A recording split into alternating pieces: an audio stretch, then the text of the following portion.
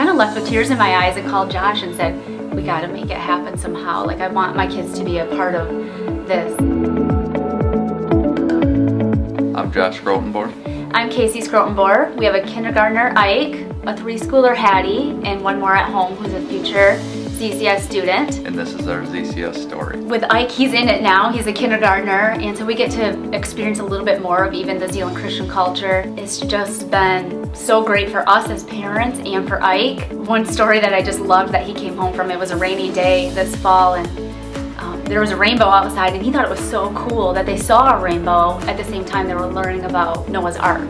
So that was a total God experience in our 6-year-old's eyes. He came home one day and we were eating dinner, and they did a book of friends, and he said, "Mom, Dad, do you know that Jesus is everybody's friend?" And we both just kind of looked at him and just smiled at each other, just like, we're in the right place. We wanted them to be surrounded on a daily basis with the Christian influence and teachers and staff who reinforce the principles and values that we're trying to instill at home. And also, we really were loving the size of the school body and the sense of community at Zeeland Christian. I had come to several chapels, middle school chapels, and I just stood in the back and watched, and I was blown away at the student body, how they supported each other and encouraged each other, and kind of left with tears in my eyes and called Josh and said, we got to make it happen somehow. Like, I want my kids to be a part of this. It just, to really see it firsthand had such a big impact. It was always in our head that we wanted a Christian education, and it's just, now we're to that point of making that decision. And we had come to several of the open houses or future family open houses before our oldest was even to school age, and we were blown away at one year how well we were treated and greeted by the staff, and then the next year they recognized us, and we weren't even a current family.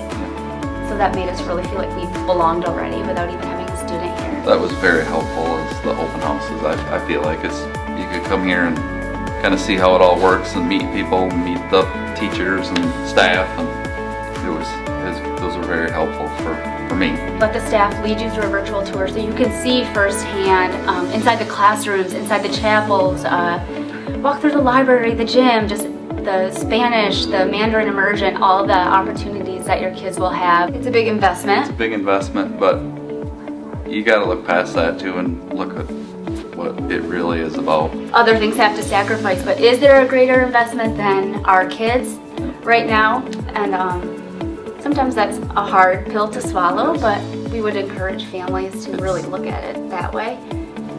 It's worth it. I mean, when you have an experience with your kids like we have, you don't even worry about that side of it, and you just know that it's the best place for your kids.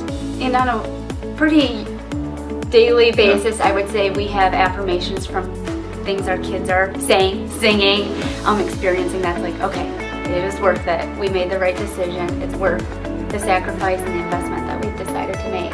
Come to the open houses, meet the staff. Put yourself out there, attend the events.